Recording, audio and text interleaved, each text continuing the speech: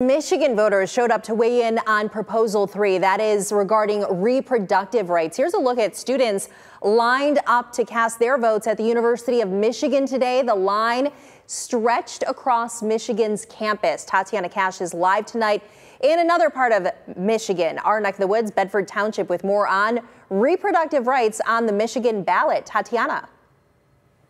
That's right, Melissa. So here now at Bedford Township, folks are finally filing out because, of course, as they're working to count all those ballots, what I did hear from voters in both pro and against, they agreed that the one big thing they wanted everybody to do is vote. Now, Prop 3, again, it's about your reproductive rights. Now, if voted yes, what happens is it changes the state's constitution so that way Michigan will only interfere on specific abortion cases. Also, you are not going to be prosecuted for those seeking an abortion, and then you won't be prosecuted as someone helping someone seek an abortion. And for those who don't live here in Michigan, they also will not be prosecuted and will be able to receive an abortion.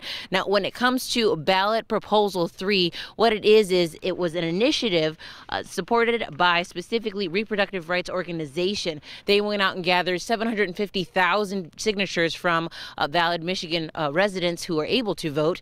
And when I spoke with voters earlier today, again, some were for, some were against, but the fact is they just wanted to make sure their voice was being heard.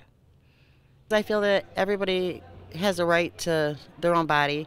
Young girls, I just feel that it's your body, you should have a right to it.